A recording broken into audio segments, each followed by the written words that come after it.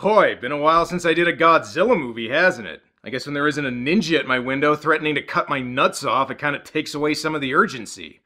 Anyway, I figured I better do one before the end of the year, so where was I? Holy crap, do you know what this means? This is the last Godzilla movie of this particular series. Hey, at least I made it to the end of one of them, right?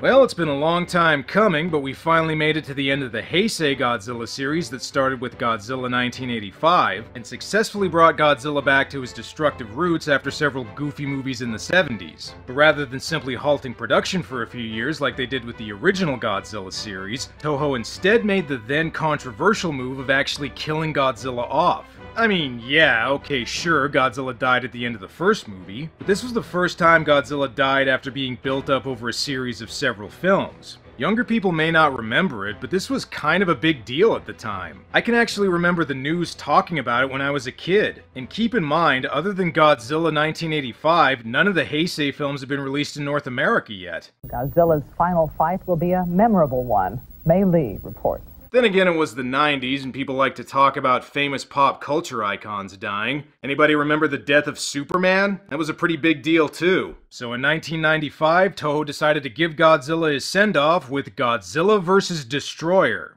Or Godzilla vs. Destoroyah. Oh yeah, that's another thing. When I first heard about this movie, people referred to it as Godzilla vs. Destroyer in North America, since that's basically the translation of the Japanese title. But since it's gotten officially released here, it's been called Godzilla vs. Destoroyah, even though everyone in the English dub says Destroyer. Destroyer. Destroyer? Get the Destroyer to fight Godzilla? Destroyer has mutated. Well, I guess it's like the whole Ghidra Ghidorah debate. Either way, I'm sure somebody in the comments will say I'm not pronouncing it right. As if to really drive home that this is the last film in the Heisei series, the movie opens with Miki Sagusa discovering that Godzilla's island has sank into the ocean and both Godzilla and his son are nowhere to be found. Damn, that was quick. I thought they'd at least wait until the end to kill him. Just kidding, Godzilla's alive, although he does seem to be suffering from a nuclear case of heartburn. What is that?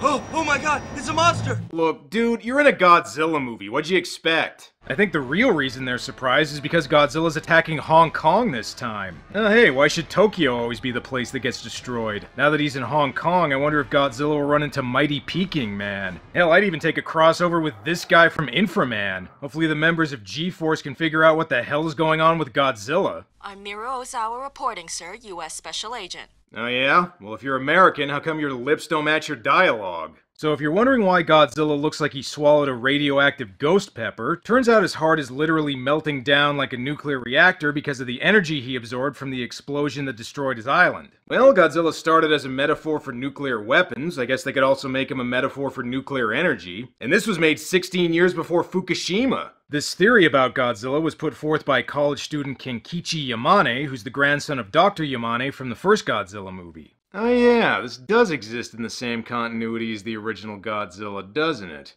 I kinda forgot about that once Raymond Burr left after his check cleared. Ken offers to work with G-Force, but enough of that, we gotta learn about the wonders of micro-oxygen. We can construct smaller and lighter oxygen tanks for divers. And if we feed micro-oxygen to fish, they'll grow much bigger than normally fed fish. So therefore, micro-oxygen could solve our food problems. No, making fish bigger isn't gonna solve world hunger, you're just gonna make more monsters. Of course, micro-oxygen also has some other uses. Well, I'd heard reports that it could be used in making weapons. Any weapon made this way would be extremely effective. However, I don't think anybody in this day and age would want to risk provoking a global war. Yeah, I mean, why would any government want a weapon that could turn them into a global superpower when they can just use it to make fish bigger? Seriously, no one thought this could be used as a weapon? That's like the people who invented drones going, no, we're just gonna use them to deliver packages, we swear. By the way, if micro-oxygen sounds similar to the oxygen destroyer that killed the original Godzilla, there's a reason for that. He said that if it was ever used as a weapon,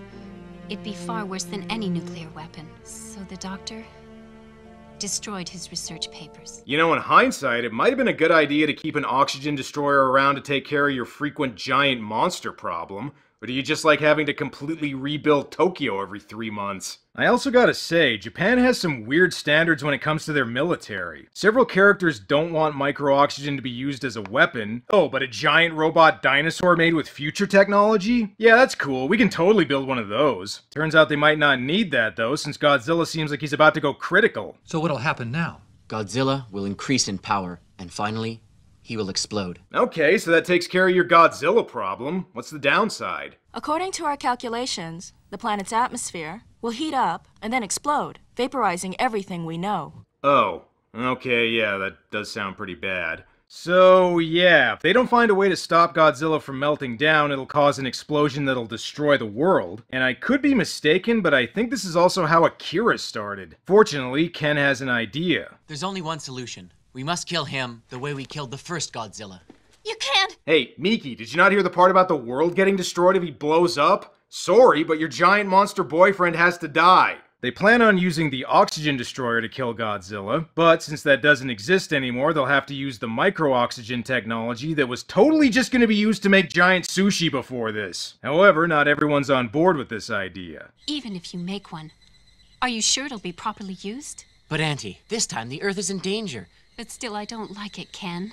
Don't do it. Okay, look, you don't want the oxygen destroyer used for destructive purposes, right? Well, what's going to happen if they don't use it on Godzilla? The planet's atmosphere will heat up and then explode, vaporizing everything we know. That sounds pretty destructive. Speaking of which, here's another connection to the original movie. Some construction workers building a tunnel on the site where the original Godzilla was killed discovered the soil's been contaminated by the oxygen destroyer, but I'm sure there won't be any side effects. Signs of life? Bad news, fellas, this soil has a heartbeat. And if this movie had a dirt kaiju, that wouldn't be the weirdest monster Japan's ever thought of. Okay, that's not quite what's going on, but it's discovered that not only did the oxygen destroyer awaken and mutate some prehistoric organisms that were in the soil, but these guys didn't notice them escape. Now they could be anywhere.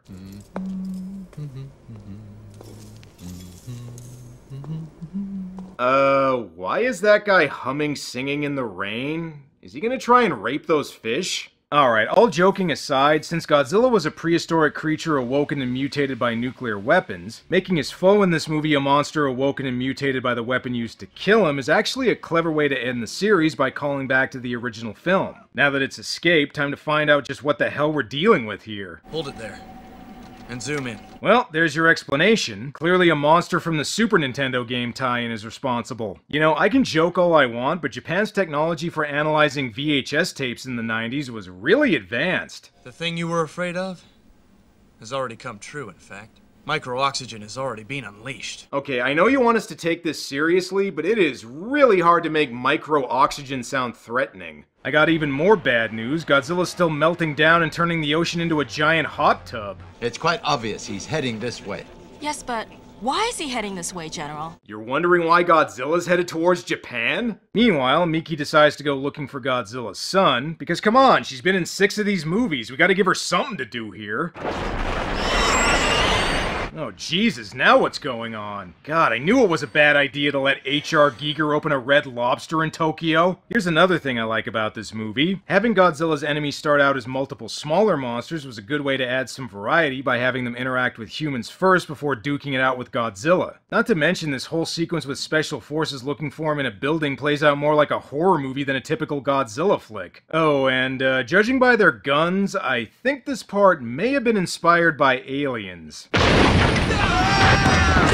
Good lord, it's like they're getting attacked by Godzilla's crab lice. Although I think Godzilla 1985 might have already had that. So here's our first good look at Destoroyah, or Destroyer, or whatever. And I do like that they tried to break away from the typical guy in a suit design and went for a weirder looking monster, which is something the series hadn't really tried since Godzilla vs. Biollante. I know I joked about H.R. Giger earlier, but this really does look like a Japanese version of something you'd think up. You must stop the shooting. Hey, fuck you, pal. These things are dangerous and we need an action sequence here. You know, even though this is a Godzilla film, I actually wouldn't mind a whole movie about these things. In order to make sure this part is really like a horror movie, this woman's car even refuses to start. And I know I already referenced Aliens, but because it's Japan, instead of acid, these things probably bleed rainbows that melt people's faces or some shit. Meanwhile, I think Godzilla's busy trying to find a Tums factory to cool his tummy. Because they don't have an oxygen destroyer ready, the military decides to send in a new weapon called the Super X-3, or Super Triple X, I guess. You know what? This thing kinda reminds me of the plane from Gunhead. Alright, to be fair, this movie is way better than that one. And hey look, the pilot from Godzilla vs. Mechagodzilla 2 is back. Even though he's actually supposed to be playing a character from Godzilla vs. Biollante, so that's a little confusing. Anyway, the plan is to use the Super X-3 to try and freeze Godzilla to try and neutralize his meltdown. And once again, considering they're so against the oxygen destroyer being used as a weapon, Japan sure does love making awesome weapons. Now, if you remember the previous movies, the first Super X was an extremely effective weapon that nearly killed Godzilla, and only a freak accident with a nuclear missile brought him back. The second Super X was supposedly an improvement on the first one, even though it wasn't nearly as effective and just seemed to piss Godzilla off. The Super X-3 is supposed to be yet another improvement, which means it'll probably just explode as soon as Godzilla looks at it. Alright, let's see what the Super X-3 can do.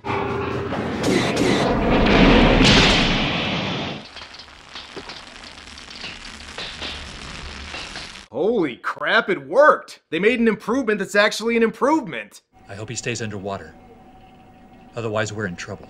I mean, you could say that about pretty much any Godzilla movie. G-Force also finds out that freezing could be used on the Destoroyah monsters, so I guess this weakness explains why giant monsters don't attack Canada more. Oh, hey Miki, I forgot you were in this movie. What were you doing again? But my powers have been fading for a while now. I really don't know if I'll even be able to find the little one. Look, so far the movie's been fine without him. Don't worry about it, Miki. Eventually she does find him though, and hey, what do you know, he's actually starting to look like his dad. I guess he got over his cutesy phase once radioactive puberty hit. We also learned Godzilla is trying to find Junior, who apparently ran away from home after it exploded. Well, I can't say I blame him, as we all know Godzilla can be a pretty abusive father, especially after he gets a few thousand bottles of bourbon in him. There's a problem though, despite getting frozen earlier, Godzilla's still going to explode. But on the bright side, this could lead to a cool Japanese post-apocalyptic movie. So what'll happen? A meltdown. Meltdown? The soap opera organ is how you know things are really getting serious. Meanwhile, the military prepares to take on the Destoroyah monsters, and once again, I totally understand Japan not wanting the oxygen destroyer to be used as a weapon. I mean, just look at how much Japan hates weapons. There is no place for destructive weapons in this country, goddammit! ULT laser guns, fire now! I know I already mentioned wanting a whole movie about the small Destoroyah monsters, but this part looks like it could also be a pretty fun video game too. Shame there wasn't an N64 tie-in to go with the movie. I will admit though, this does contain one of the biggest special effects fails of the entire Heisei series. Jesus, it looks like a game of kaiju electric football. Unfortunately for the military, Destoroyah's got a few more tricks up his sleeve. This is incredible! The creatures seem to have combined to form one big giant monster. Yeah, that's right. In Japan, that shit ain't just for robots. Destoroyah's like some weird, twisted nightmare Voltron. Not only that, but I think he might be a transformer, too. This is another thing I like about Destoroyah. In addition to starting as multiple smaller creatures, giving the giant Destoroyah multiple forms was a clever way to add variety without using several different monsters. It also drives home just how much of a threat he is. It's kind of similar to what Toho did with Hedorah, except, you know, Destoroyah doesn't get his own acid rock theme song. It can destroy everything. Its power is that awesome. Destroyer. Destroyer? Hey, it's Destroy-Ah. Didn't you guys see the title screen? Godzilla and Destroyer. Alright, fine, it's Destroyer. And Godzilla, apparently. Now that G-Force knows Destoroyah was created from the oxygen destroyer, that gives him an idea of how to deal with Godzilla's meltdown. That only that monster can stop the meltdown. You mean get the Destroyer to fight Godzilla? I'm telling you now, it's the only way, sir. Yes, having Godzilla and Destoroyah fight is the only way to save the world. Or possibly completely destroy it. It could go either way. Yes, but just how are we going to get them to fight each other? Yeah, don't worry. It's a kaiju movie. I'm pretty sure that's going to happen regardless. That's like asking how are we going to get these porn actors to fuck each other. They plan to use Junior to lure Godzilla to Destoroyah, but not everyone's on board with this plan. You can't use the little one as a decoy. Whatever your feelings, stopping Godzilla's meltdown is our priority. Why does Miki look like she's pregnant with Godzilla Jr.'s kid and is trying to figure out the best way to tell everybody about it? In any case, they better get Jr. to Tokyo quick. Destoroyah is so powerful he can cause buildings to explode just by flying over them. And no need to worry, Miki. Jr. looks almost the same as his dad. Maybe he's just as tough.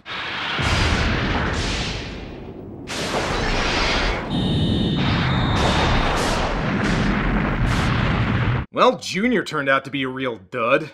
God, no wonder your dad beat you. Alright, Junior does put up more of a fight than that. I mean, come on, he may not be his dad, but he's a hell of a lot tougher than Minya. Unfortunately, he's still no match for Destoroyah no matter what form he takes. I would say he looks like a scary Japanese monster crab, but Japan already has those. Oh well, at least they got to do this gag again. You've got crabs, ass face! And if anyone still doubts just how badass Destoroyah is...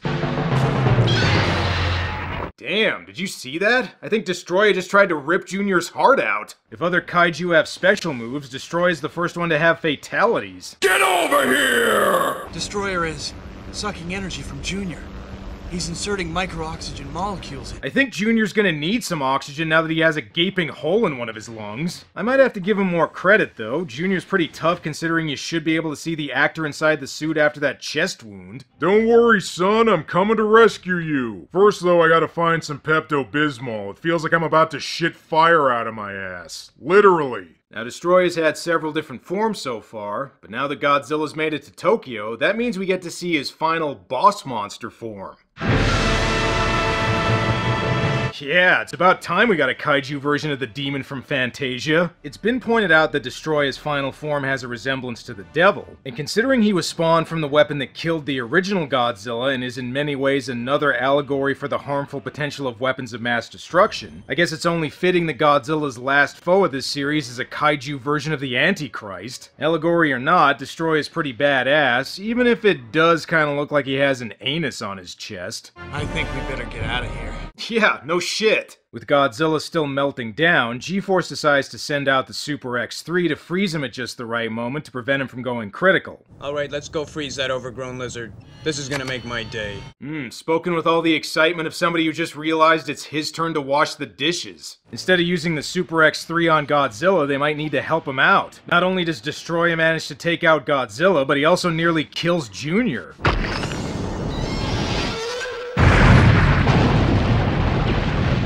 God, why couldn't a monster have done that to Minya in a movie? Or at least to Kenny? I've said it before and I'll say it again. No one abuses Godzilla's kids but him. Destoroyah's gonna pay for this.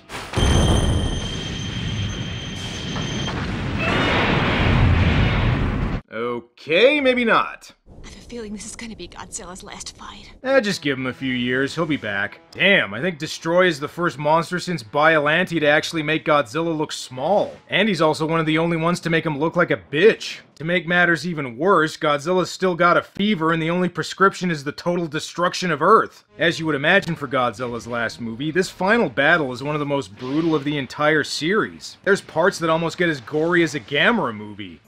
Look, I know you said having these two fight was the only way to prevent the end of the world somehow, but I think they might end up causing it if they keep going. Better send in the Super X3. And here's a way this movie subverts your expectations. Godzilla's not the one who kills Destoroyah. Instead, the army comes in and blasts him with a bunch of freezing rays until he explodes.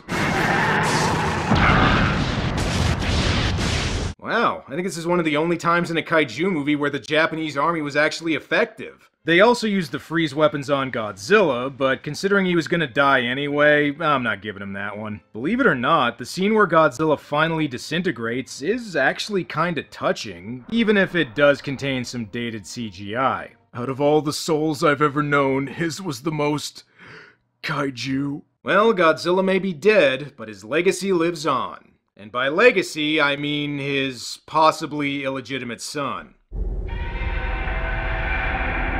That's right, Junior is now the new Godzilla, a plot development that would not be followed up on. Despite the controversy surrounding the decision to kill Godzilla off, this proved to be a smart move for Toho, since Godzilla vs. Destoroyah went on to become the second highest grossing film in the Heisei series, and many fans also consider it to be one of the best Godzilla films, and for good reason. Because the Heisei series had a tighter continuity than the original with several recurring characters, it was nice that they actually gave it a real ending instead of just suddenly stopping it like what happened with the original Godzilla series. Destoroyah, or Destroyer, or whatever you want to call him, is also one of Godzilla's most memorable foes, and I'm actually glad he hasn't made another appearance since I think using him again would cheapen his impact. Of course, Godzilla didn't stay dead for long, since Toho rebooted the series again with Godzilla 2000 just 4 years later, which marked the beginning of the Millennium Godzilla series. It just goes to show you can't keep a good monster like Godzilla down for long. So there you go, my last Godzilla video. Of this particular series. If you count all of them, I'm still only about halfway through. Well, that's all for now. Until next time.